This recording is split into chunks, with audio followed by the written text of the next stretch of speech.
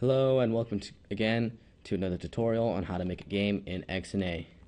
And in the last tutorial we were trying to make a map reader, or basically something to read an XML file like this, read this data, and output and create objects, basically reading a map.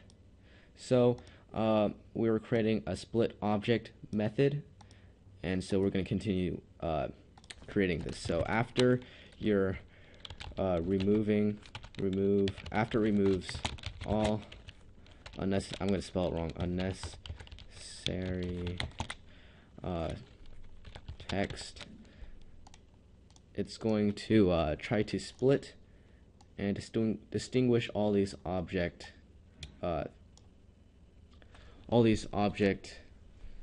tags. So let's see how we're going to split this. What we could do is find this tag and split it like that. So remove the first occurring instance of that, and then splitting it by this. So that's one way. Or we could do it using this tag, which might make more sense. Actually, no, I'm going to use it this. I'm going to split it using that. So this is going to be our keyword. So string. Let's see. Key. Just name is key split equals that. So that's going to be our key splitting string. So this is how we're going to do this. We're going to have to make a integer called position, and this will be equal to 0, and this will basically store the position at which we are at in the string. So this is how the program is going to run. It's going to look at, these are going to be removed. It's going to look at, and all the tabs and other stuff is going to be removed too. So it's going to try to find that exact string combination, and it's going to find the first instance of that, remove it, and then find the next one and split it from there. Split it from there, split it from there, split it from there, and put that in an array. So that's how that's going to work. So that's what we plan on doing, and this position variable will keep track of where we are. So make a while loop. While position does not equal -1. So -1. There's actually, sorry, I'm getting ahead of myself. There's this function called index of. So you can call it on any string. So index of, and then you can find like O. So what this does is it finds the first instance of O and returns an integer. So this position, let's say, would be 0, and this position would be O. So it would go and find the first instance of that string, and it would output or return the position of that O it found, which is 1. So that's why we need this position variable to keep track of where that O is actually located. So after we find the position, we can do many things like remove it, add another character in there, do whatever we want. So that's why we need that. And if it can't find O, it returns -1. So basically we're saying while the position does not equal -1, or basically while it has kept finding something, while it's still finding something, it will do something in here. So what we need to do is keep finding next object. So this is how it's going to do it. At the end of it, it's going to say, we're going to set a position to a new integer. So we'll say XML string dot index of, and then our key is going to be our key split and position +1. So you might be noticing I'm adding a new argument in this index of, which is an integer, which is that's the position +1. The reason I'm doing this is because if you override the method and put an integer, in it, what it'll do is it will start searching after this point, or it will start searching at that point. So for example, like let's say, let me give an example. Let's say hello, hello, hello. And just say some random words in here. What if I want to find hellos? I want to find all the hellos and see how many there are. So first, it will search index of, okay, I found a hello.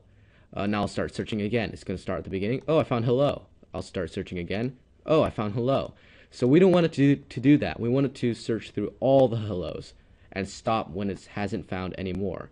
So the way to do that is add this position here. So if we say hello, if you find hello, this position is where the H would be, the starting character. So that would be 0. So position plus 1 would be, so 0 plus 1 would be 1, of course. So it would start searching at E. Well, I can't find hello here, so I'll keep moving until I found hello. Oh, I found hello. Okay, and that's position at 1, 2, 3, 4, 5, 6, 7, 8, 9. So that's at position 9. So it stores that. And then the next time it starts searching, starting from position 10. So I think you get it. So that's basically what we're doing here. We're going to keep finding the next object.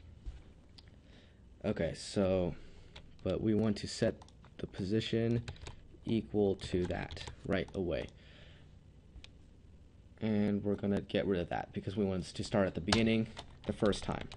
So once we know the position of that object, what we can do, actually the first one, so if position is not equal -1, the first time this instance occurs, it's going to be a little bit different.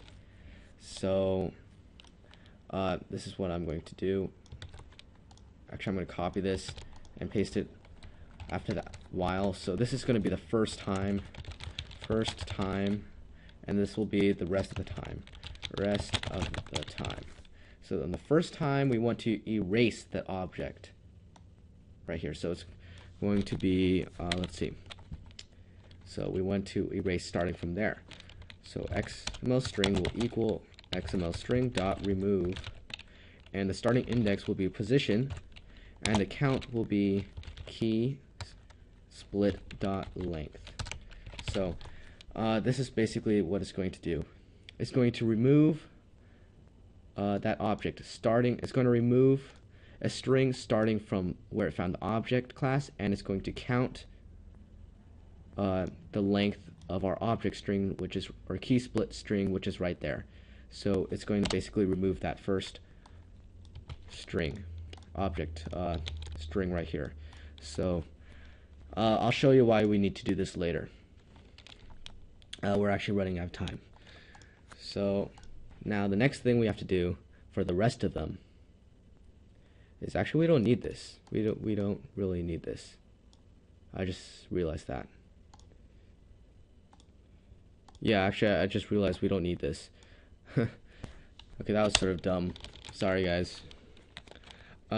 Okay, so this is how we're gonna do it. So once we remove that first thing, it's as simple. It's as simple as this.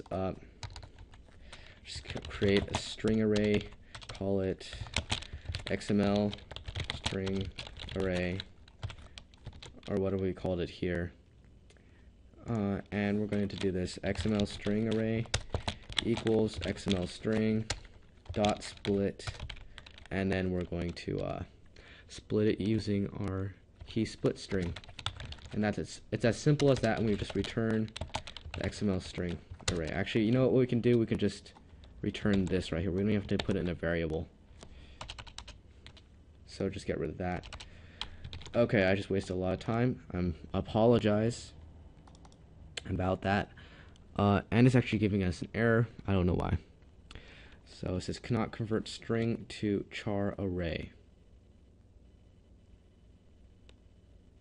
Okay, just a second. Okay, actually let's put it in a variable. I don't understand though. Why is this not doing it? Okay, I think we have to declare this here equals new string. Actually, no, this is not necessary. Okay, I remember. You can't split things with a string, so forget that whole thing. I changed my mind. We actually do need this, and I don't think we need this. So what we can do is take our string array,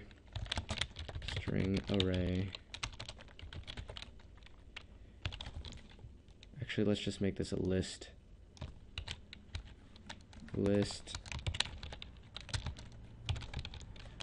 and then what do you call it?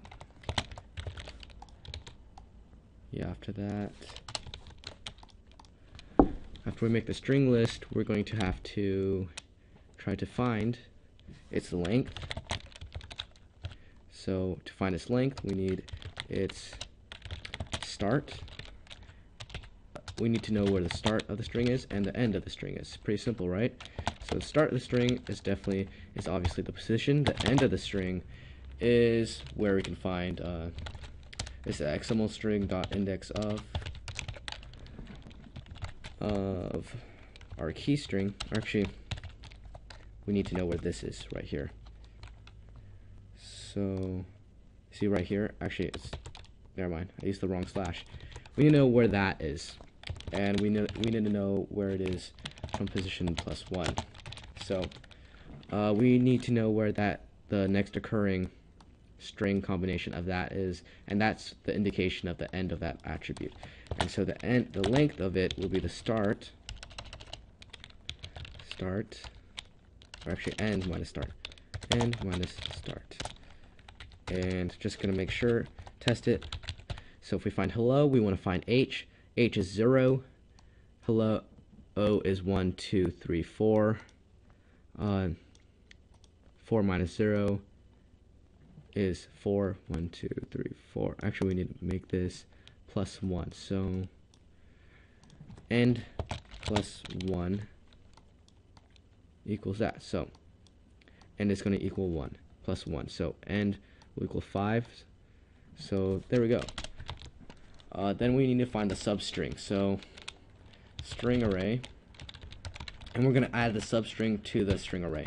And the substring is basically, yeah, a part of the string. Actually, we're running sort of way over time, so we have to make this really fast. So string array equals XML string dot substring start index is start, length is length, and that's all we need. Oh, I forgot to call the add, so we have to make it we have to say string array dot add, and that should fix some of our errors. Oopsies, what's it saying? It says not all. It says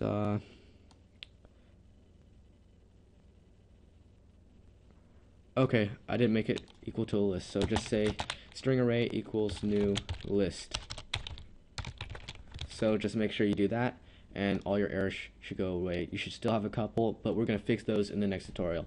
So thank you for watching. I hope you enjoyed.